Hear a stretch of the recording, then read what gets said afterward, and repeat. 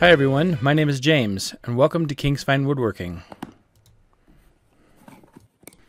I've been getting a lot of requests from people in our community and from YouTube in general on how to align the blade of the table saw.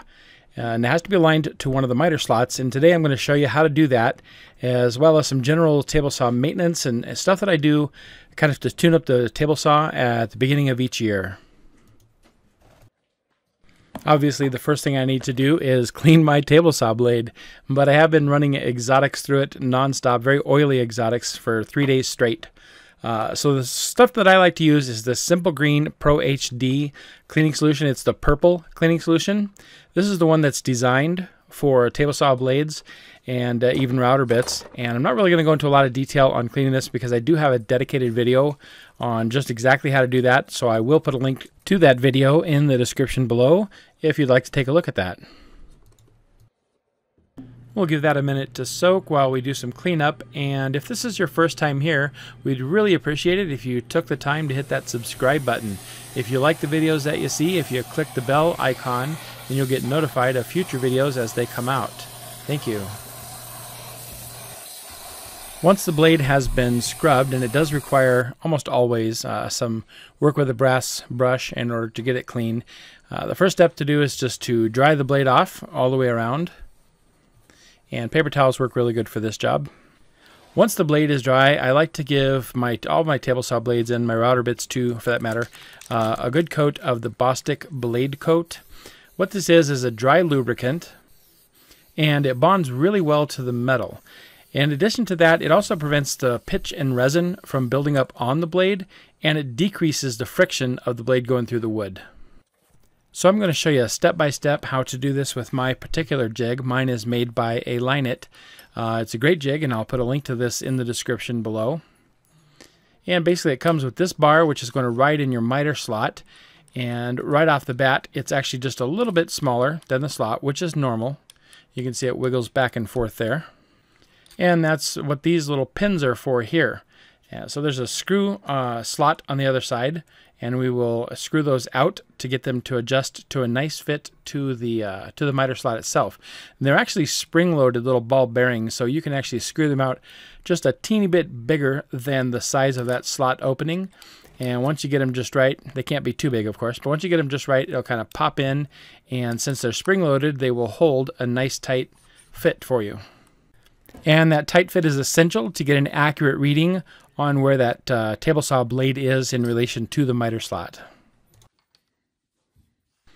Next, I've got the crossbar set in place here that's going to be mounted to it, and now I have to raise the bar that's sliding in the miter slot up to the level of the surface of the saw. Because everybody's miter slot is at a different depth, this particular gauge gives you the ability to raise and lower this bar so that it fits perfectly in the slot.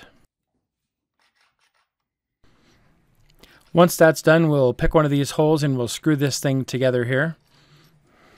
Of course, it's a good idea probably if I have it turned the right way, which of course you'll see here. I didn't. I haven't used it in probably a year, that's why.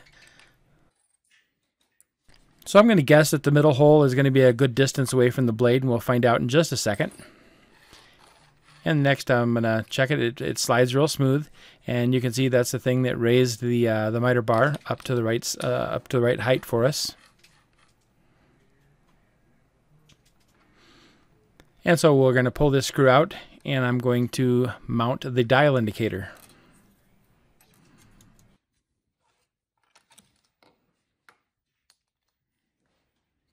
And the whole thing is actually really, really simple. There are good written instructions, and it even comes with a little DVD with some videos on it to show you how to put it together. But really, there's only 2 screws, and then the height adjustment.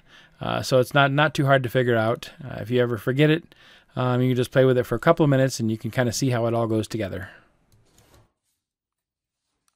There are a lot of people who will attempt this alignment with a ruler, and you can do that. I really prefer the accuracy of a dial indicator, which goes to the 1,000th of an inch. And you can see that I actually have it probably a little bit too close to the blade. I'm going to have to compress this this part of the dial indicator in maybe a little bit too far for that to be comfortable. And so I'm just going to go ahead and take this screw out, and I'm going to move it back 1 slot to the screw slot before it there. And I think that's going to be the right size for my table saw if I'm going to use the right miter slot. So there's lots of adjustability depending on your saw. Your miter slot's obviously going to be in a different location, so you'll just adjust it to whatever you do. And we'll compress the dial indicator in a little bit to put it over onto the saw blade itself. Now that that's all set, you can see I've made a little X mark on my blade here, and I want to use this same spot to check the dial indicator on both sides, the close side and the far side, so that I'll rotate my blade around and use that. This way I'll eliminate any potential error that might occur from having a warped blade. So I've reset the dial indicator to 0, and I'm going to move it forward and check it to the other side, and you can see I'm going to come right up to my same little X. And if you take a look, it looks like I'm 5.5 thousandths out of perfect. So it's out quite a bit, but it's pretty easy to fix. The owner's manual tells me that there are 3 bolts total. The one on the right, not the 2 in the middle here, and the one on the left, and one in the dead center of the back, that hold my cast iron top to the table saw. So if I loosen 2 of these 3 bolts, I'll actually be able to pivot this cast iron top around the base, and that's going to bring the table saw blade into alignment with the miter slots. So we can tap it with a rubber mallet on the left or the right, and after a few tappings and a few measure checkings, we'll see that we bring it into alignment. I'm doing my final test here for the video, and I've got my gauge set to 0. I'm on my black X on the left. I'm going to rotate it all the way around to the right, which is the far side. And if we take a look, we see we come into within about 1/2 of a thousandth of an inch, which is really pretty good. And that's all there is to aligning the blade. So I'm going to go ahead and tighten those bolts back, and my daughter Maya is going to continue with the rest of the maintenance or the tune-up on our table saw. And that's going to start with cleaning out the inside. We actually have good dust collection, or reasonably good dust collection, but no matter what, it still builds up inside of the table saw, especially on the gears over there on the right-hand side, which you can see. Those are the gears that raise and lower the blade and that tilt the blade 45 degrees. So the first thing we have to do, of course, is vacuum out the whole interior compartment of the table saw. This might be a little bit easier for you if you have a contractor saw. Maybe a lot of your dust will just fall on the ground and maybe won't build up quite as much.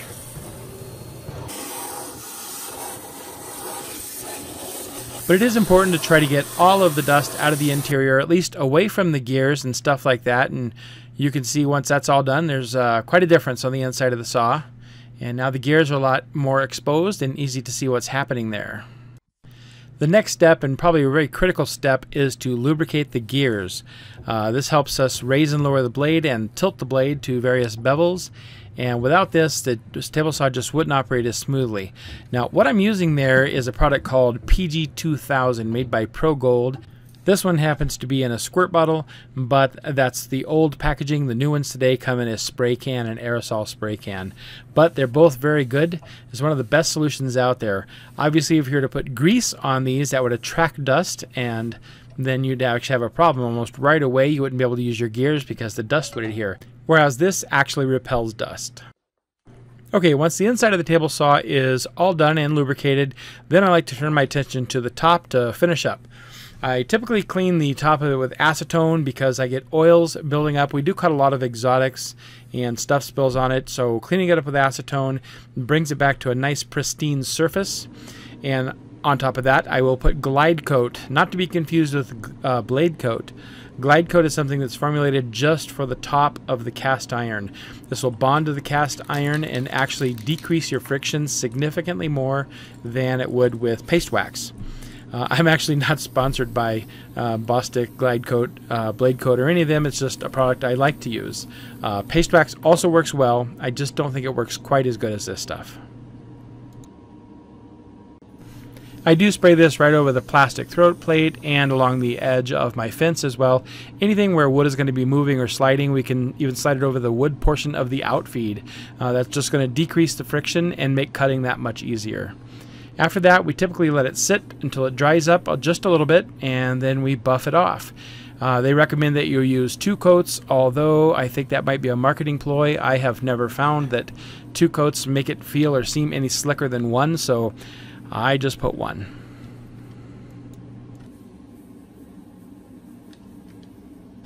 Alright, once the surface is now perfectly clean, no dust or anything in the way, I want to check the blade. This is a stainless steel square. It's a very economical square. We'll talk about those again in just a second, but I have an electronic indicator as to where my blade is at on the saw itself, but I always manually check it every time I return it to 0, and obviously I figured this is a tune-up, so I'm going to do that here too. We're going to adjust the blade back and forth the bevel until I get that perfectly straight on. And once it's dialed in exactly, then I will reset the button down below the saw back to 0.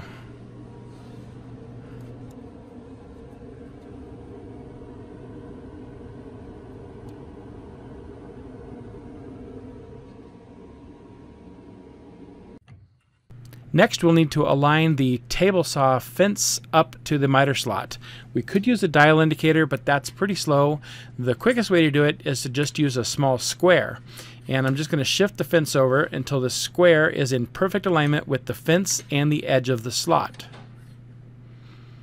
Once that happens, then I'll slide it back and forth along the slot and the fence, making sure it comes in perfect and complete contact from the front to the back.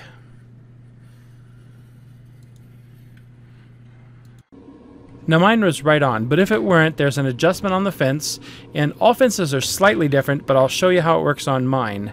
There is a little set screw in there that takes an Allen key, and that drives this little wedge in and out, and so that would push the left side of that part out, which would shift my table saw fence to the right at the back. And then on the opposite side, there's the exact same thing. There's another Allen key set up to a screw that's going to drive that in, and it's going to push a wedge out on that side. So by manipulating these two wedges, that brings the table saw fence into perfect alignment. It's also important that the fence itself is square to the tabletop and not canted to the right or to the left. So we'll use a square to check that as well. And all table saw fences, quality table saw fences at least, have an adjustment for this. If you look on mine, I have these two little bumpers. They're made of plastic, and they're a hex head, so an Allen key or an Allen wrench will fit into those. And I can drive these up or down on either side, which will bring the face of the fence into square with the table saw.